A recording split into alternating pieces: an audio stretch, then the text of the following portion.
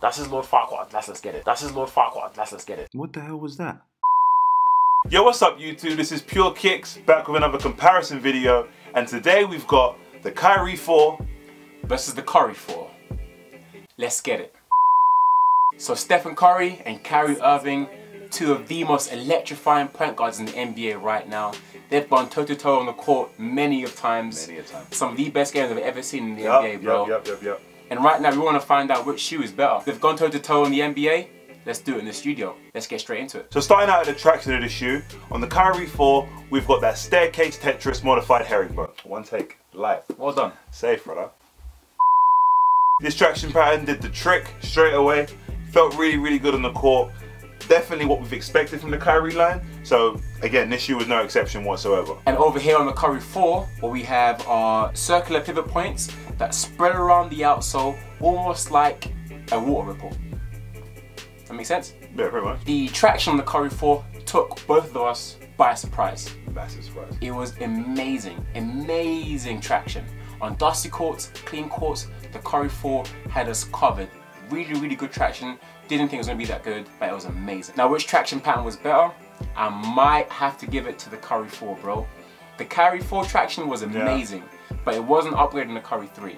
True. The Curry 4 traction pattern was fantastic, and it took me by surprise.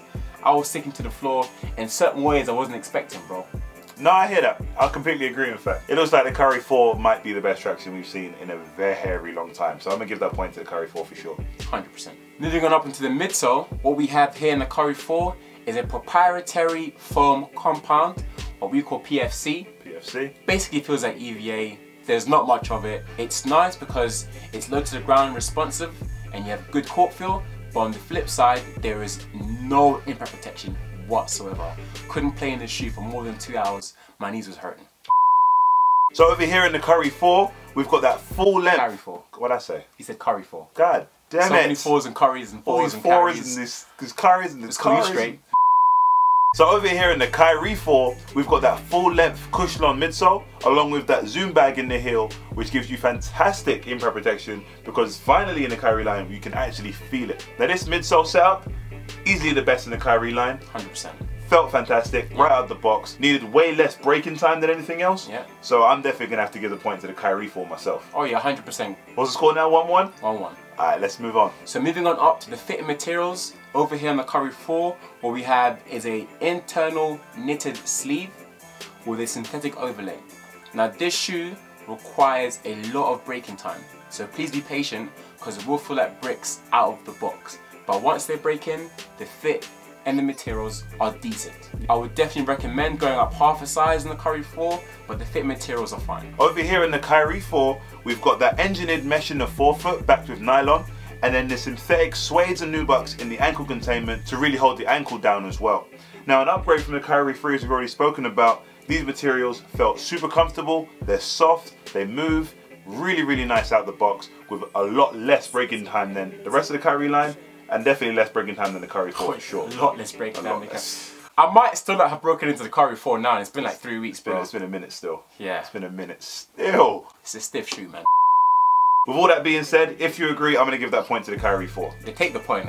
We don't want it over here, bro. Because I know you want it, but you can't have it. That's what I'm saying. There's nothing I can say about the Curry 4's fit materials compared to that will give me the point. So you take that ish. We'll take that. So moving on into the support of the shoe, we've got our usual suspect of the outrigger on the Kyrie 4, the forefoot fly wire, ankle containment with those durable materials, and the internal heel counter to reduce heel slippage. All 4 of these aspects are a system that work really well. It's actually the exact same in the Kyrie 3, so by moving them on into the Kyrie 4, it's obviously something they're doing right. And I can definitely vouch for that for sure. So over here on the Curry 4, what we have is the usual suspect, which is also an outrigger, which helps with lateral support. We have this rib cage, which is basically just extra knitted material that helps lock your foot down on the forefoot. And I would love to say we have an internal heel counter, but as you guys can see, there's not much going on over here. So overall, the support of the Curry 4 is good. It's not amazing. We did experience some heel slippage, so that was the only thing that kind of let the shoe down. But from the overall fit, it still felt pretty good.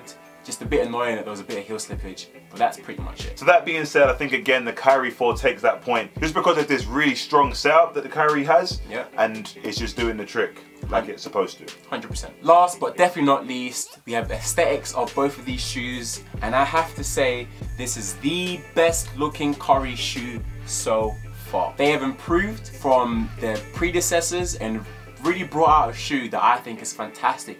It's sleek, it's streamlined, and I love the way it looks on feet, bro. I definitely agree with you about it being the best of its line. Not something I can say for the Kyrie 4, as the Kyrie 3 is definitely the best of its line. So, what are you saying? It's a tough one, but I think the point will have to go to the Kyrie 4, bro. The Kyrie 4 looks brilliant. It looks so nice on feet. This colorway is clean. I just think that this shoe just looks a little bit better than the Kyrie 4. The Kyrie 4 isn't ugly, man. I love the way the Kyrie 4 looks, but I've got to give the point to the Kyrie 4, bro. Yeah, I'm gonna have to agree with you. The reason I am though, is that more rings colorway, the black one, oh my god, flay. Oh, hit that. That was nice. I was right in it. I've been practicing, I've been doing it. He's different! Oh my god, he's so different! So alright guys, overall, it looks like the Kyrie 4 has come out on top with it being 3-2. So the Kyrie 4 takes the cake this time round. But Under Armour and Nike have both provided us with really good shoe for guards. I think either of these shoes are really good shoes to play in. If you like shoe with minimal cushion, low to the ground response, then go for the Kyrie 4. But overall, I do agree the Kyrie 4 is a better shoe. So alright guys, if you enjoyed this video, don't forget to hit that thumbs up button. And of course, comment down below which shoe you think should come out on top. If you've played with both, which one did you prefer as well? And as always, don't forget to follow us on Instagram and Twitter. Instagram is @PureKicks.ig and Twitter is @PureKicks_TW. So alright guys, that's it from us. Thank you for watching. This is the Kyrie 4. This is the Kyrie 4. This is Pure Kicks. Let's get it.